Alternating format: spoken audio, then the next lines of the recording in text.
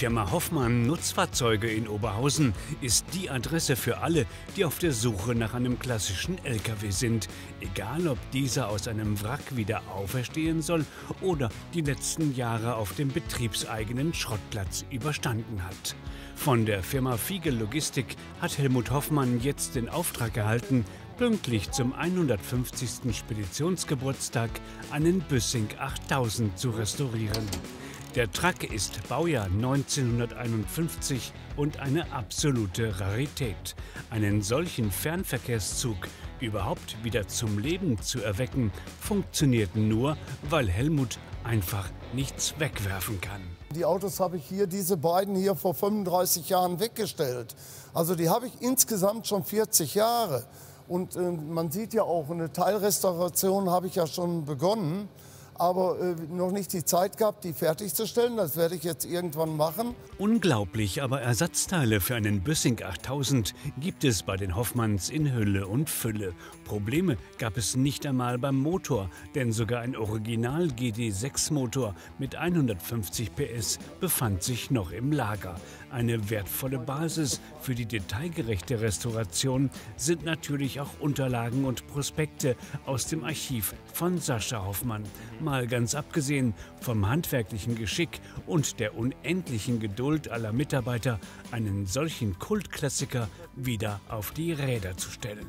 Ja, also bei dem Büssing ist es so, jedes einzelne Ersatzteil muss angefertigt werden oder man muss halt aus dem Ersatzteilvorrat schöpfen, den man halt 30, 40 Jahre lang zusammengetragen hat. Bei so einem Büssing ist das natürlich eine andere Geschichte als bei anderen Fabrikaten, die in einer höheren Stückzahl gebaut wurden. Beim Büssing muss man jedes Teil einzeln aufarbeiten. Das fängt mit einer Chromspinne an, fängt mit den Blechen an, fängt mit einem Holzfahrerhaus an, was noch komplett von Hand gefertigt werden muss und von Hand komplett gespengelt werden muss. Die Bleche müssen draufgeschlagen werden. Also man kann nicht ein einziges Teil aus dem Regal nehmen, man muss alles von Hand anfertigen. Präzisionsarbeit Stück für Stück. Und was für den Lastwagen gilt, gilt natürlich auch für den Anhänger. Dieser hier wird stolze 9 Meter lang und wird nach der Fertigstellung des gesamten Zuges dann das Tüpfelchen auf dem i sein. Also wir haben den jetzt zum Motorwagen angepasst. Also bis hier ist der Original, die Rungen und so weiter ist alles gleich wie am Motorwagen, an der Motorwagenpritsche. Scharnierbänder, alles gleich. Wir haben diese Einfassprofile mit Nieten, mit Wasserablaufkante, alles identisch gleich gemacht wie an der Motorwagenpritsche. Der spannendste Moment bei der Restaurierung ist natürlich der, wenn der Motor das erste Mal angelassen wird. Ist doch genial, Vorkammergeräusch, das harte Nageln. Wenn der angelassen wird, dann ist das extrem laut, wird nachher, wenn er warm wird, wird ruhiger. Und wenn man dann so einen Motor hört, so einen 13-Liter-Motor, dann ist da etwas Besonderes. Aber noch ist das Original-Fahrerhaus weder angepasst noch aufgesetzt, wenngleich die Arbeiten mit Riesenschritten vorangehen. Neben dem wunderschönen Büssing 8000 gibt es da auch noch den Aufbau. Zum Einsatz kommt hochwertiges Segeltuch. Unglaublich, hier herrscht echte Liebe zum Detail.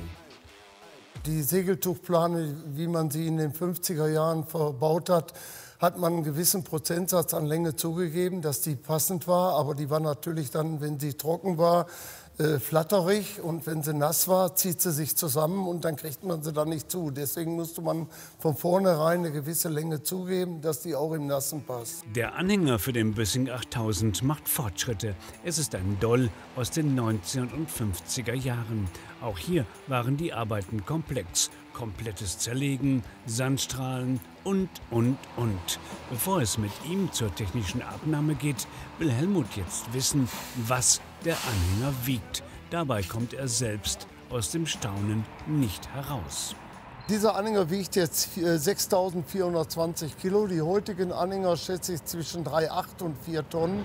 Die kommen dadurch zustande, dieser Anhänger ist 9 Meter lang, hat eine ganz andere, schwerere Bereifung und hat auch andere Stähle. Zu der Zeit, als dieser Anhänger in den 50er Jahren gebaut wurde, hatte man ST35 und heute Feinkornstähle ST52. Und dadurch sind gewaltige Unterschiede. Der Eindruck täuscht. Nein, der Büssing 8000 ist noch immer nicht fertig. Jetzt wird lediglich schon mal geschaut, ob auch die eigens angefertigte Kabine passt. So war es damals nämlich auch. Solche Arbeiten wurden nicht unbedingt vom Fahrzeughersteller direkt ausgeführt, sondern von Firmen, die lediglich die Kabinen bauten. Ja gut, ich meine, das Fahrzeug selbst ist ja wie früher bei Büssing, wenn das zu den Aufbauherstellern gebracht wurde, das Fahrgestell, Achsen, Motor, Getriebe, das war dann fahrbereit, dann kam das Fahrerhaus drauf, ab und zu auch schon mal Fahrerhäuser von anderen Herstellern wie Käsbohrer, Kögel und so weiter. Und dies ist jetzt ein originales Büssing-Fahrerhaus, was wir vorgefertigt haben, was jetzt aufgesetzt wird. Und wenn das jetzt montiert ist, werden die Verkabelungen gemacht. Und wenn Verkabelung gemacht ist, ist er soweit fertig und fahrbereit. Der 150 PS starke Büssing 8000 bekommt rote Nummern und wird zur Probefahrt vorbereitet. Rein äußerlich wirkt er wie eine Art Nutzfahrzeug-Cabriolet, aber irgendwie halb fertig. In den 1950er Jahren war das nichts Ungewöhnliches. So wurden die Lastwagen nämlich zu den Firmen gebracht, die dann die Kabinen montierten. Damit auch alles stilecht ist, tragen Helmut Hoffmann und sein Kfz-Elektriker Morsewski Motorradkappen mit Brillen.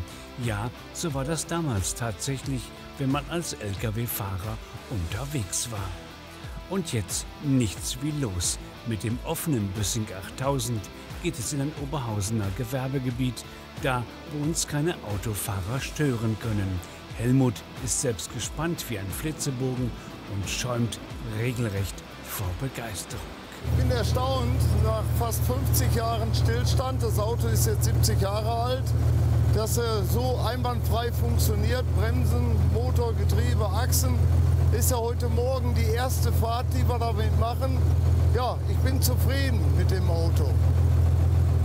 Und wie gesagt, man sieht ja, er läuft ja wunderbar. Natürlich ist das auch etwas Besonderes jetzt mal, ohne Fahrerhaus zu fahren. Mit einer Motorradkappe, wie die Autos früher überführt worden sind. Habe ich auch schon eine Ewigkeit nicht gemacht, heute das erste Mal. Finde ich ganz toll. Macht Spaß. An diesen Bildern kann man sich irgendwie nicht satt sehen. Doch jetzt warten wir auf einen noch viel größeren Moment. Nach monatelangen Restaurierungsarbeiten ist der imposante Fernverkehrszug endlich fertig. Was für ein Moment! Auch Helmut kann es irgendwie noch gar nicht fassen, denn dieser historische Lastwagen ist auch für ihn ein ganz besonderer Lastwagen. Was aber macht den Büssing so besonders? Ja gut, ich meine, der Motor war damals beliebt, ein 13,5 Liter Motor mit 150 PS, 1600 Umdrehungen, der war schon leistungsstark und deswegen hat man dieses Auto auch gerne gefahren. Vor allen Dingen auch die Ausstrahlung von dem Auto, diese Größe, diese majestätische Schnauze vorne, diese Chromspinne, das war etwas Besonderes zu der Zeit. Kraftfahrer leisteten seinerzeit Schwerstarbeit hinter dem Lenkrad. Vielleicht die simple Erklärung dafür, weshalb es auch in der Kabine keinen Luxus gibt. Außen verfügt der Büssing 8000 über gigantische Abmessungen, aber drinnen ist alles absolut minimalistisch. Für Komfort gibt es einfach keinen Platz.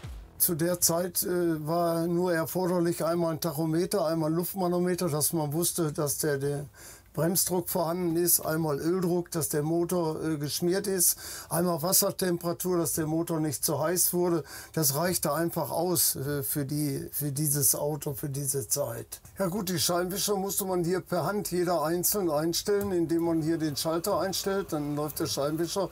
Das war jetzt nicht so automatisch und mit Waschdüsen und so weiter, mit Scheibenwaschanlage, das gab es alles gar nicht zu der Zeit.